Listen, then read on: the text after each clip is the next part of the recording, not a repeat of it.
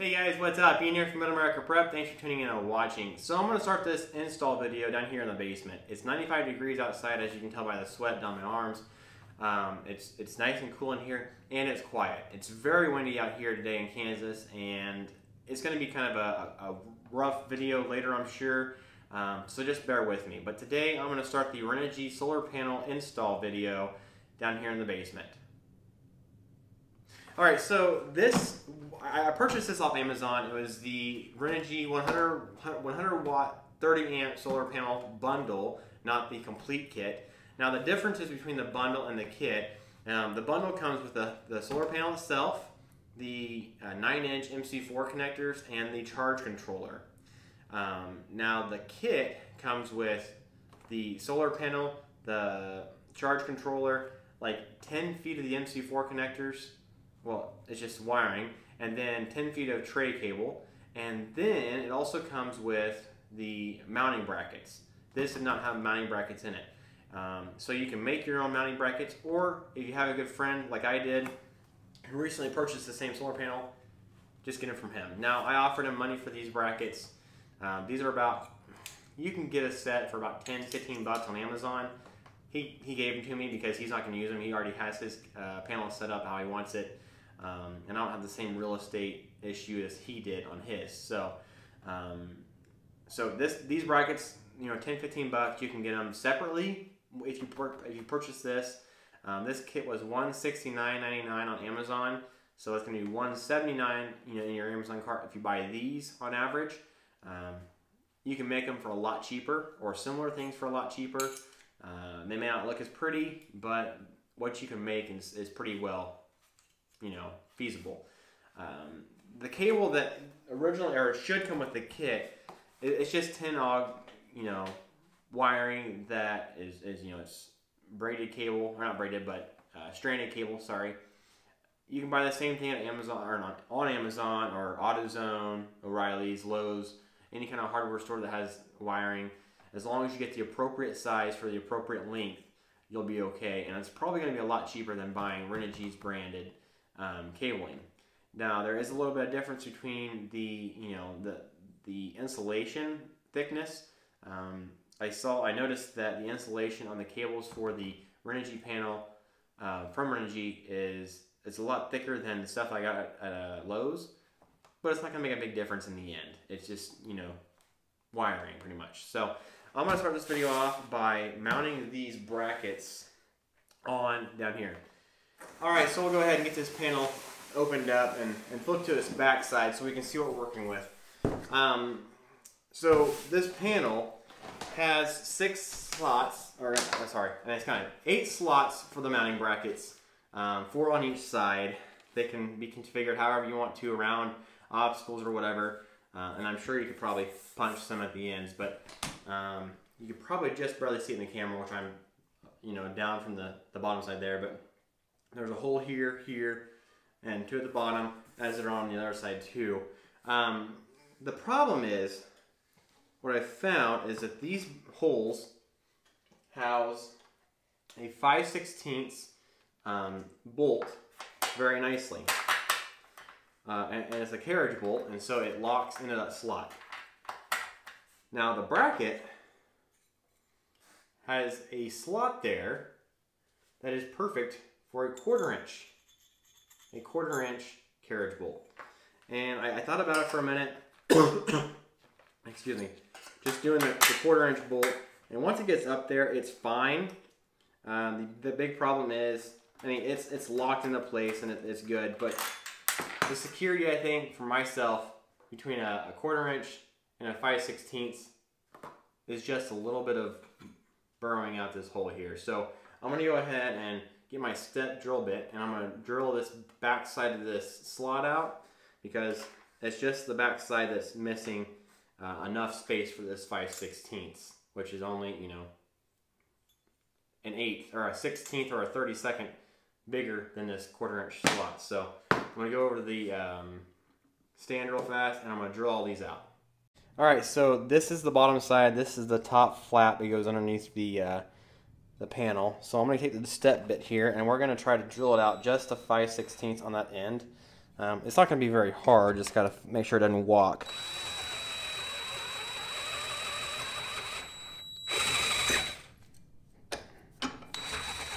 It's pretty simple. Let's make sure it fits pretty nicely, just how I want it. I'll do all 4 of these and we'll get them mounted up.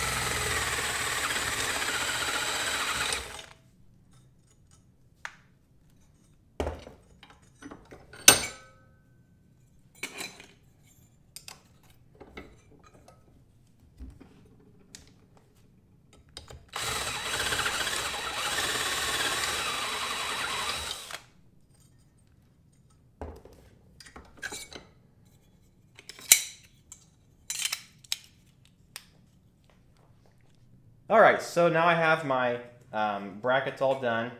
Since I'm using 5/16 carriage bolts, I went ahead and cut the hole out a little bigger.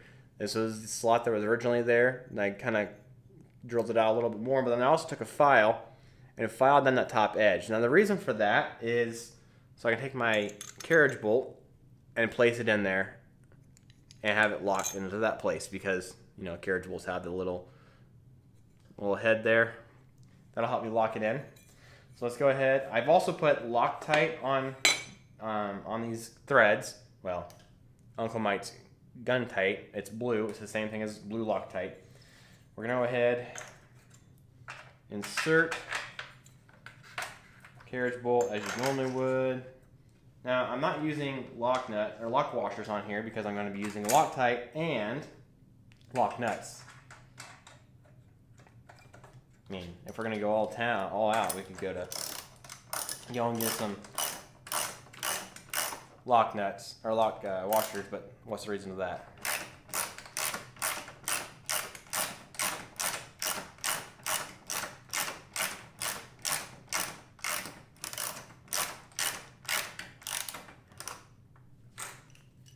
Alright, so shouldn't take too much long.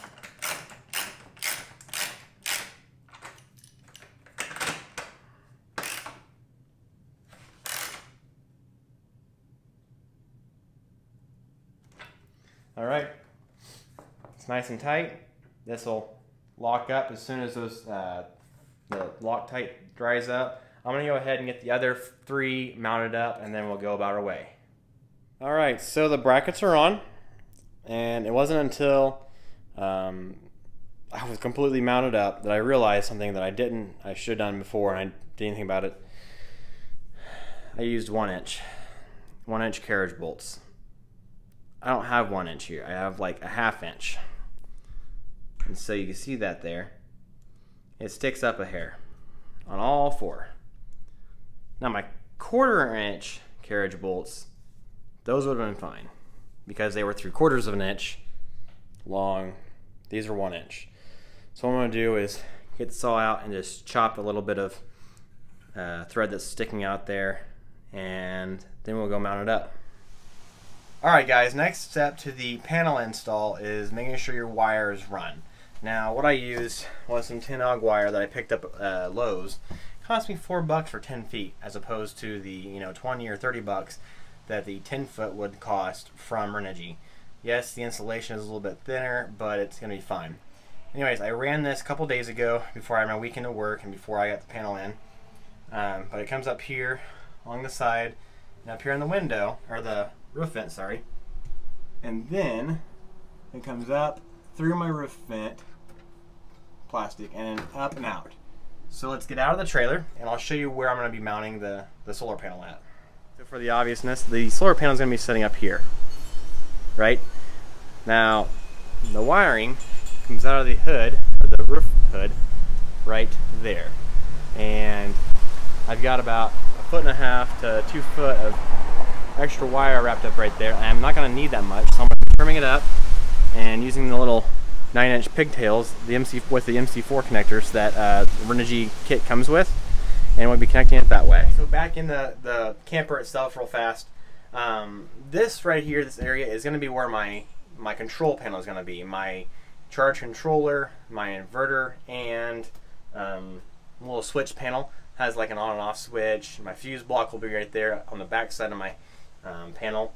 I really wanted, way after the thought, to put it up here on the front, but since I recently redid the front, I don't want to have to drill through that to build anything out to, you know, have water leaking in it or anything. So I think right here on the side will be a great place to have everything controlled from.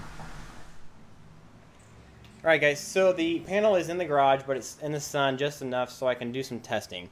Now I've got the two pigtails that come off the panel itself. One's male, one's female, and then these are the 9-inch male and female pigtails they send with you. I'm going to be connecting these to the line that's on top of the trailer, but my big thing here real fast is testing and making sure which one of these is positive and which one's negative. So by doing that, or how I'm going to do that, is turning my voltmeter on, which is way too dark. There's my voltmeter.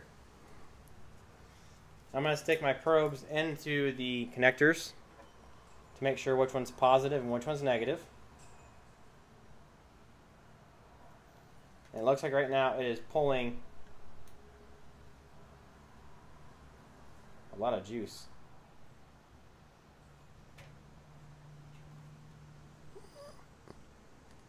Can you see that there? 21.1 volts. It's pulling in from the sun. So that's great. That means that the male is the positive while the female is the negative. So that means that this right here, the 9-inch pig nose, or that means that this one right here, the 9-inch pigtail, with the MC4 connector that's female, is the positive. So I need to go and hook this up to my positive one real fast.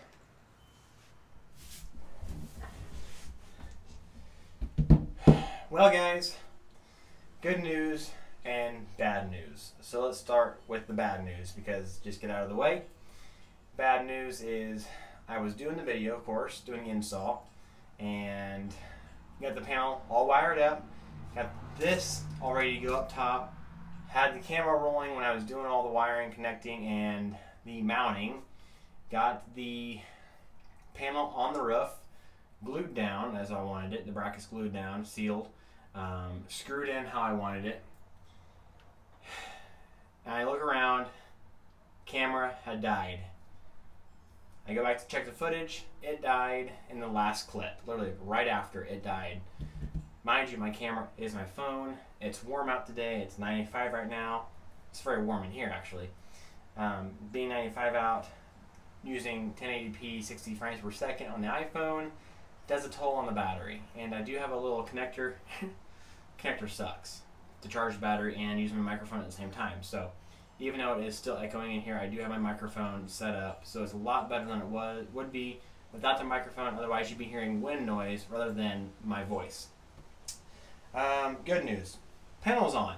The panel is working. Man, it's warm in here, guys. So I got my voltmeter here, and I'm not going to bring you down here to check it out, but check my wiring. We're bringing in 19.6 volts right now, and I'm making sure my wiring is connected right. Turn my wires backwards, and that's negative. Okay, so 19.6 volts right now. The sun is currently, well, I'm facing north. You're on the north side of me, I'm on the south. It's over in the west side right now. Mind you, it's 5 o'clock in the evening here in Kansas, so it's August.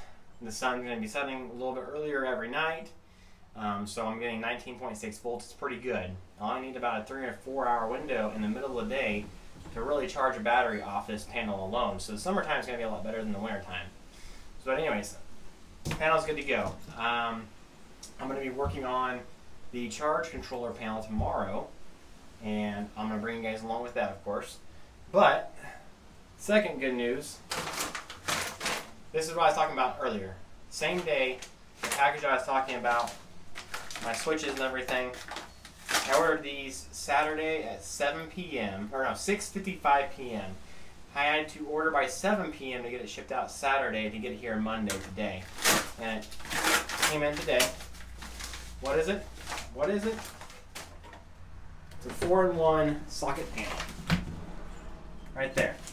Of course, made in China and all that greatness. But for $15, it's not that bad of a deal. I could have gone something that was like $30 or $40, $50 from Blue Sea or whatever for marine use, but I'm not using this in a marine use, marine environment. So anyways, comes with connections, comes with a voltage meter, which I don't know why that one's in the, let me cut the screen. You know, strip it open.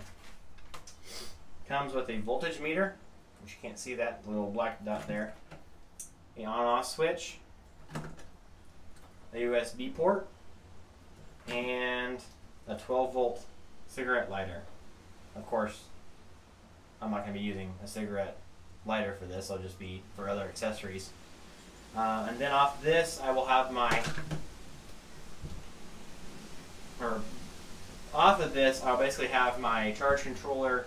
So my on-off switch from the battery will be going through this charge controller, and then from the charge controller and the battery to the inverter and a couple other accessories. So anyways, I'll get a close-up of this real quick. So there's the little pad, how it is. I just plugged them in there, screwed them in.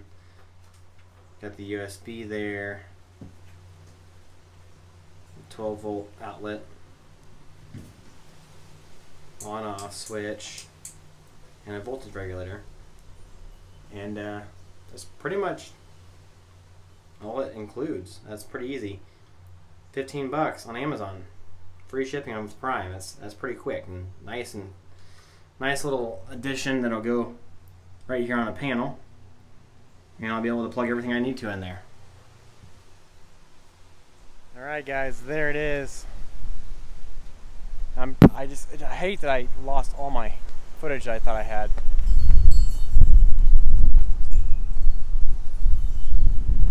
But it's looking pretty pristine.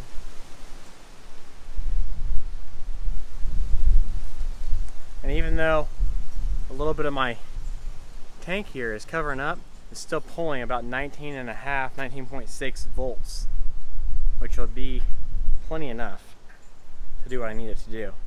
So thanks for tuning on this video. My next video that I put up will probably be making the control panel, wiring it all up, and going about that way. My only issue right now is I don't have a battery. My battery is on order, and it should be coming soon. So anyways, hit that subscribe button down there, hit the bell so you can get notifications, hit the thumbs up if you like this video. You guys keep calm and carry on, stay safe. See you later.